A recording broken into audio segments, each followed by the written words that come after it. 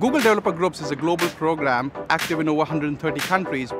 These communities work with hundreds and thousands of developers in over 130 countries, working on activities and events like DevFest, Study Jam, hackathons, code labs. It's a great channel and avenue for you if you want to have access to innovators and makers. What drives me to be a community organizer is really to help developers be better developers. We want to create an avenue for them to learn new skills. We want them to collaborate with other developers. We have a lot of events in which we get the trainings on technical stuff and even on life experience stuff.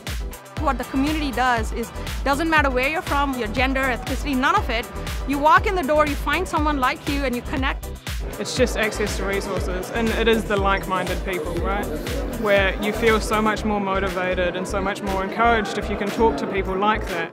What we are trying to do is to create more like content, documentation, collabs, videos about different technologies. Our community focuses on local people, local developers, but bringing the more diverse idea from all around the globe can help us reshape our vision for the better mind. Communities are places where people find meaning, where they find support, where they find the real value in using any kind of tools.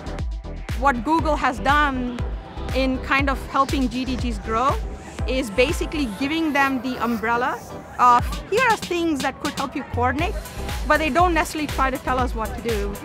We do have resources that are facilitated by Google, and what we try to do as communities is make sure that the content is relevant to our individual communities. If you want to join a GDG, you can find us at developers.google.com/groups. You can join thousands of developers around the world, just like you, doing really amazing things.